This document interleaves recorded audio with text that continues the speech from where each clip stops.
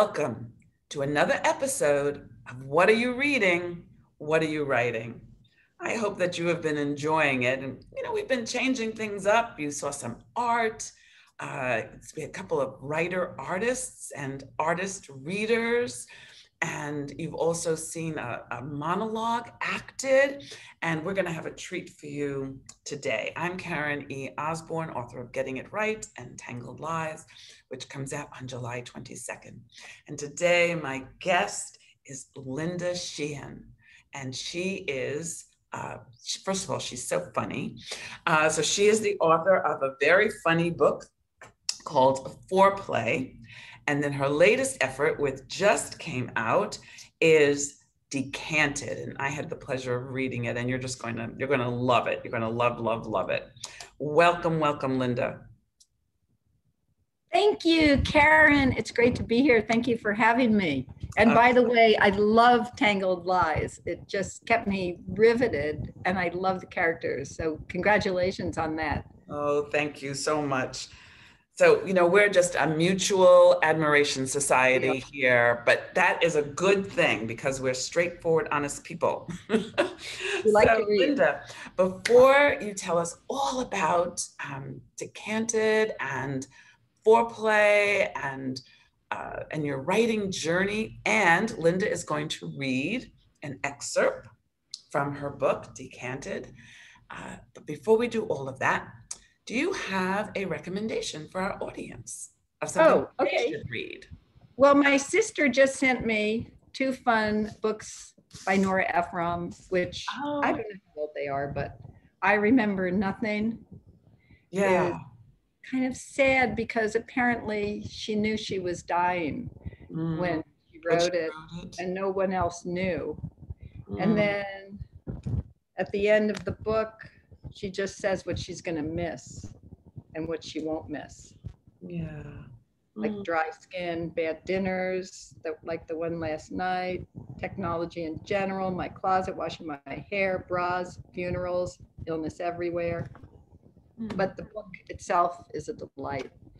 Okay. And I Feel Bad About My Neck is really funny. Yeah. Everyone can relate to it. I was going to say, I can relate to that. Yeah, me too, big time. How did you get started writing? I was reading this description of Decanted, and I just want to read it for our audience. And they said, Linda Sheehan, who is part of a Napa wine dynasty and has written Decanted, a wonderful story of grapes, wine, first crushes, and juicy redemption. Doesn't that sound awesome? So what was your writing journey like? Because clearly you were doing something else before. Okay, so I started my career after college at CBS Entertainment, working, editing and producing trail commercials for the movies that we aired on the network, and worked with a lot of writers and film directors on how to edit their movie, and that was fantastic. And I got just tired of living in New York and went out to LA and started doing movie trailers for my own company, and created movie trailers for the studio. So there was a lot of writing involved, writing the trailers, writing the copy, writing ads. And I did that, and when my kids graduated college, I stopped all that and moved up to Napa. And my daughter, who moved up there, my son and my daughter were both there and started making their own wine. And my daughter had spent a lot of time in France, knocking on doors, talking to the big wine producers on their methods and tasting their wines and learning all about vineyard management and making wine. And it was the characters that she met, the whole journey for her when she started producing her wine was so interesting to me. And people kept asking me all about Samantha and how did she get into this? And then her wine started getting great reviews and people would read articles. And I thought, wow, her story really is amazing. And people are so interested in this. I'm just going to see if I can write a book kind of based on her life. And that's what I did. And I had a lot of fun writing it. And when I had questions about winemaking, she'd be over every day for meetings, and it was just a lot of fun. And I learned a lot about wine, things that I didn't know in the process. So when And she read it, what did she think? um, she actually never read it, but she's so busy, she didn't have time to read it. So what do you think she's going to think? Well, she's read a lot of parts of it. Oh, Yeah, because this is a yeah, mother-daughter story, and I yeah, just yeah. wondered if Mother she'd and react. daughter, kind of a collaboration.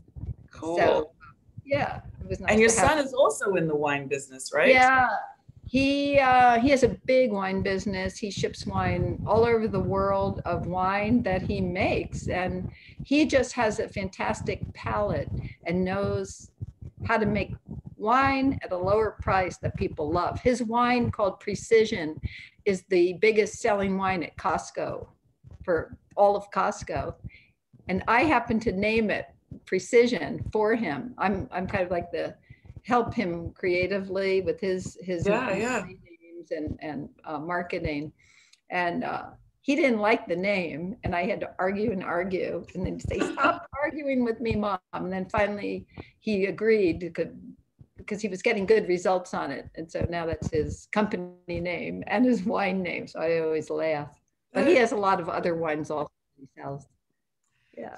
show the audience the cover. I love the cover of this Okay. book. Show them your beautiful cover. Isn't that cool? Doesn't that make you want to just pick the book up and read it? Oh, actually, the concept for the cover, my son-in-law, Samantha's husband, my daughter, the winemaker, her husband is a label artist. Oh, if I had the bottles, I could show you. He's done such cool labels, and is like a big part of her marketing team. And he does labels for companies all over wine country. And he just thought it would be cool to have it kind of look like a Italian movie poster from the 60s, with this kind of It is crazy very, designs. very, very cool. So, tell us just a little bit about what the book is about. Give us a little sense Okay. of what the book is about, and then you can read an excerpt. Sure.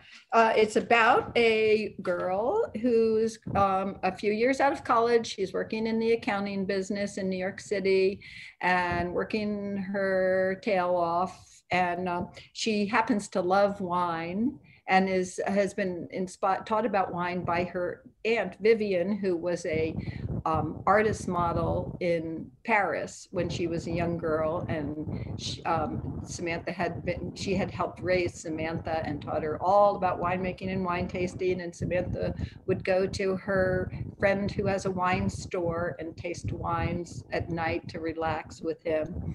And then she gets the opportunity to go work in France at a wine domain one night when she's in the store by the owners of the domain who are visiting. And she doesn't want to go, but then some things happen at work and she just decides to take the plunge and quit her job and go take whatever money she has and go to France to work grape harvest. And when she gets there, she's been warned by the brother of the winemaker in France to stay away from Julian because he likes to take advantage. He's really known as a skirt chaser, and just beware of Julian and stay away because he has a lot of groupie girlfriends, And of course, she doesn't. of course, and he's yeah. Well, we'll find out. Yeah. You'll find out. So that's So, what? actually what I was. I'm sorry. What were you saying?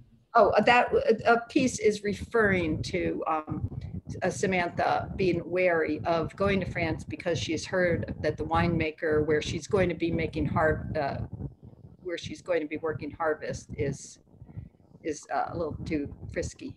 A little too frisky. All right. So, please Okay. let's hear about it. Let's hear it. Okay, her friends. She's about to meet her friends. Cameron and Stephanie had beat me to Spence's shop to buy a bottle for our picnic in the park, and we were sitting at the bar typing emails. So you're getting out of Dodge, are you? Asked Cam when I walked in. I am, and I'm sure you're both welcome to join me, if not at Domaine Lamont. Plenty of other wineries in France are happy to accept harvest help from what I've seen online.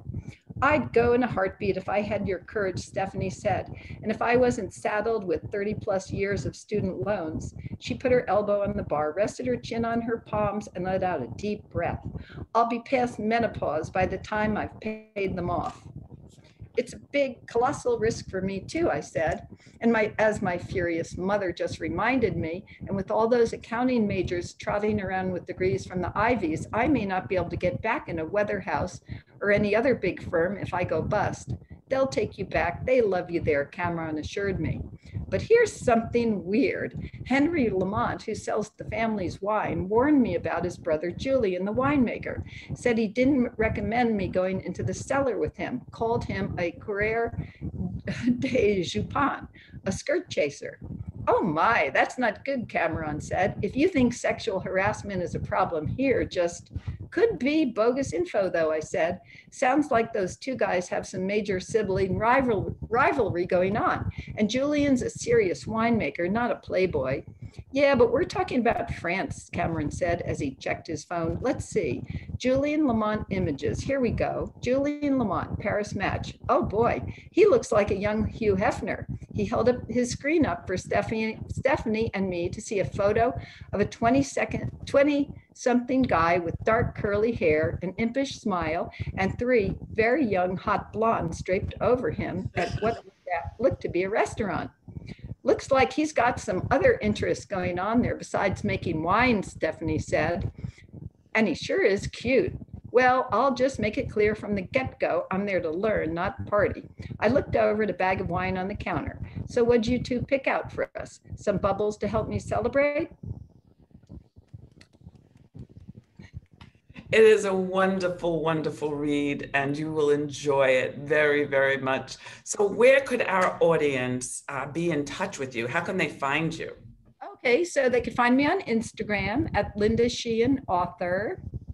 My website is lindasheehanauthor.com, and Linda Fayola Sheehan on Facebook. But most people just find me on Instagram and send me a message.